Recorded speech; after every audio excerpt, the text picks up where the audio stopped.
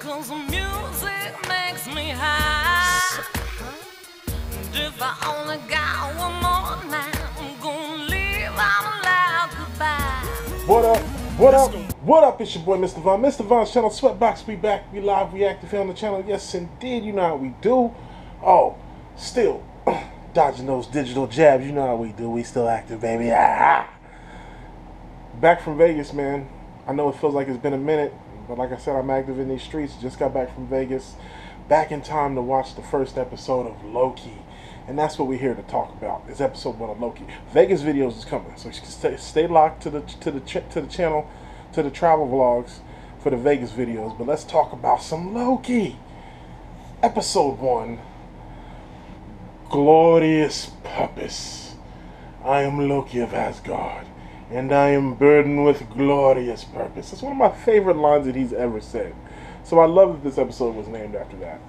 So, spoiler review, by the way. We're going to talk about some spoiler shit.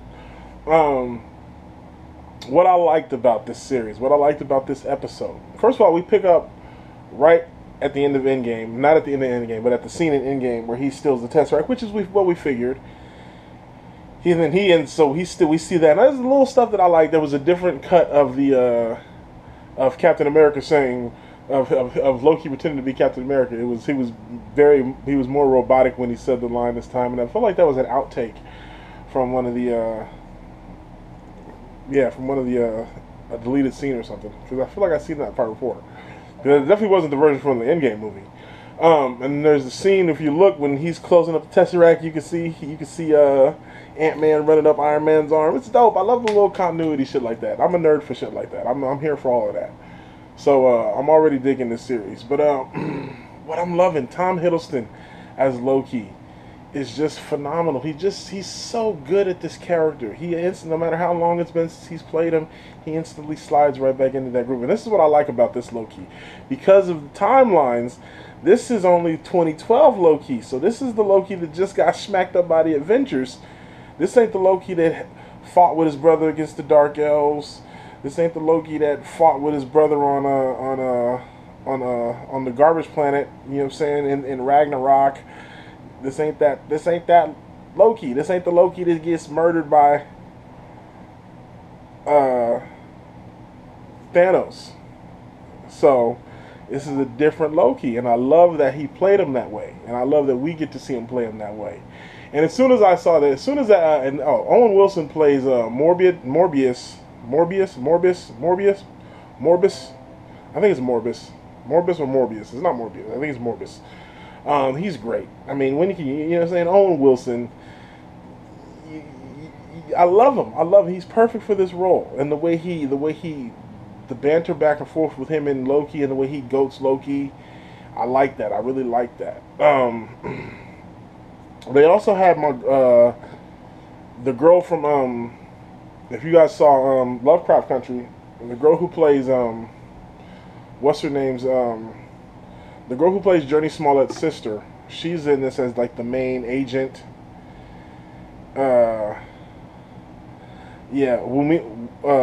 Wunmi, I can never pronounce her name because she was also in something else we just saw recently, but I can't pronounce her name. But she's in it. And I like her character in that first episode. She's good. But what I liked about this first, there's so much tie-ins. There's so many things going forward.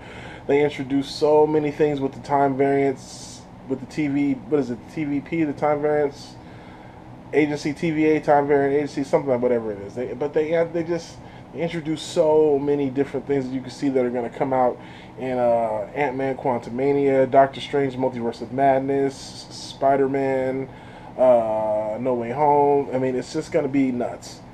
And this is setting up so much stuff.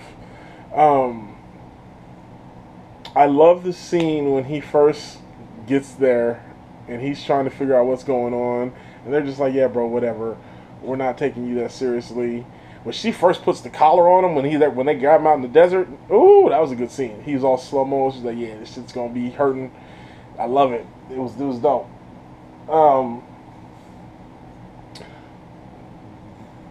The way that they're telling this story, at least from the first episode, you can tell that this is going to be a lot of multiple watches of episodes, because you're going to have to What? What? How many? I'm watching all kind of YouTube videos.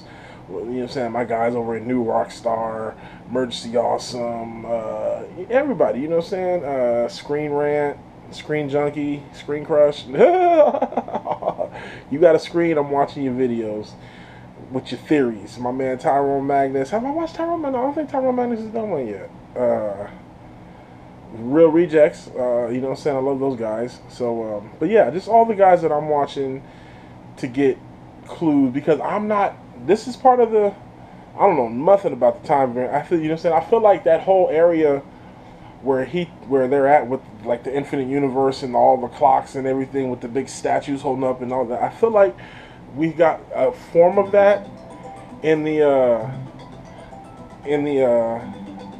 X-Men episode in the X-Men series. We remember when they were fighting Apocalypse through time and they was doing a bunch of crazy stuff with Cable, and it was crazy, and they had to keep going through time to get Apocalypse. I felt like they was doing something like that.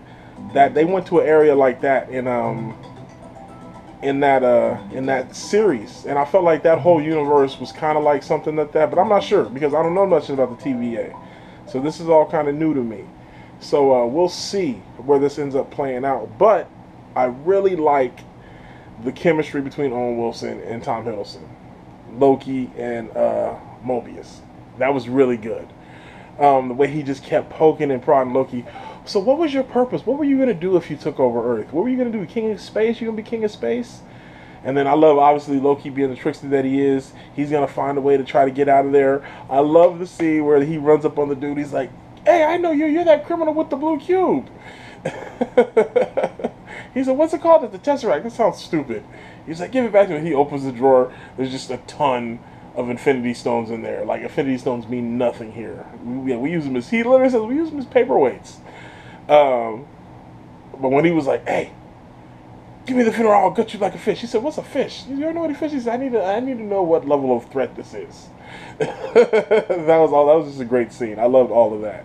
And then when he put the with the little time switchy thing on old girl and was messing with her, that was good. I like that. You know what I'm saying?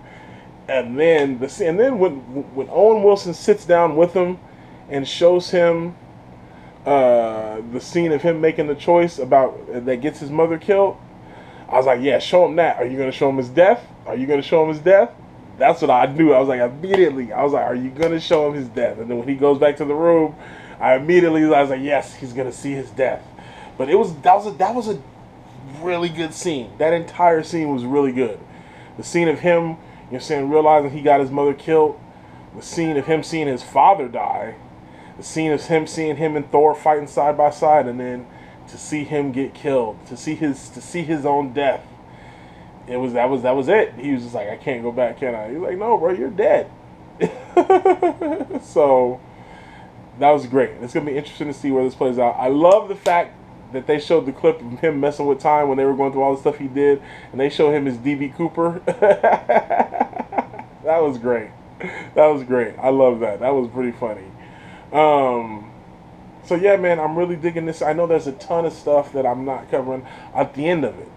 How we get the other, the introduction we get to Morbius, where he's hunting that somebody's killing off the Minutemen, and then we get that scene at the end, and then he's like, yeah, the person who's killing these Minutemen is you. We need you to help catch you. I was like, uh-oh, how are we going to do this? I want to know. I'm intrigued. So that's basically my review of episode 1 of Loki. I'm into it. I want to know where we're going to go. If there's something that I missed to touch on, I'm sure there's stuff I forgot because I'm not good at this. I don't take notes. I try to go off my memory, and my memory sucks. But I really liked the episode. Like I said, my favorite thing about this was the chemistry between Tom Hiddleston and Owen Wilson. My favorite scene was the scene of him seeing his death. He played that so good. I mean, you got to give Tom Hiddleston some credit. He's a really good actor. He played that scene very, very well. He played that scene very well. I really enjoyed that. So let me know what you guys think of episode 1 of Loki. Leave your comments below. Make sure you like, share, and subscribe. Click those notifications so you know when I upload. And keep it locked, man. Like I said, Just got back from Vegas. We got a bunch of Vegas videos coming in the travel vlog channel. Keep it locked here for I'll be doing weekly episodes for Loki.